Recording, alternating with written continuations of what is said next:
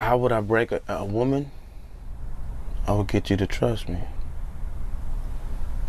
When I get you to trust me, then I come on in. Long before Harper would put his hands on a woman, Where you get your hair done at?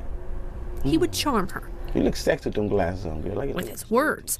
And I'm gonna work to sell you a story, to sell you a dream, to make you feel that that's the guy I want. Some pimps go to great lengths to manipulate their victims.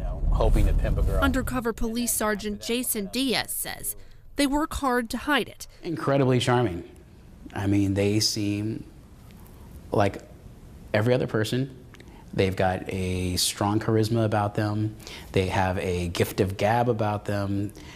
And they honestly believe that they can manipulate you as well. Harper didn't waste his time trying to manipulate confident women. So I look, how she's walking. He looked for the vulnerable ones. That's how you know one way. The women who were missing something.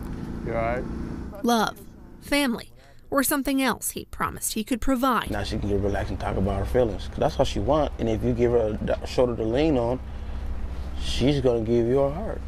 That bond between a victim and her pimp makes this undercover detective's job much harder. Because they don't see themselves as victims. Detective Maurice Washington has worked hundreds of local and national trafficking cases. This was actually one of the areas that He says many pimps recruit online, and they practice in populated places. So just the mere thing of being, let's say, at a bus stop and striking up a conversation with someone and seeing how far along can you get. Can you get to the point that you get a phone number? Can you get to the point that you get a date? Harper stayed in the game for the fancy life and the power. The sex and the money. All I do is smoke weed and chill, sit back and crack some other broads and chill with my partner.